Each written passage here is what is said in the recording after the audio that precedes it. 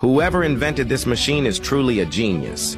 If you thought this was just a Ferris wheel, you are totally wrong. It's the world's only rotating boat lift.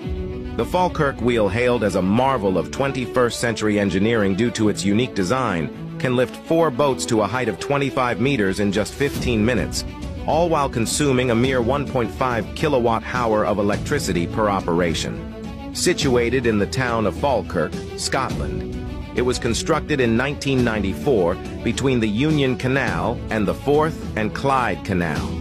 Due to the terrain, there was a staggering 25-meter difference in water levels between the two canals, necessitating an efficient transportation solution. Inspiration struck the designers when they were tinkering with Lego toys with their 8-year-old daughter. With a budget of $80 million and 1,200 tons of steel, the Falkirk wheel rose to life. Standing at 35 meters tall, it consists of 2 symmetrical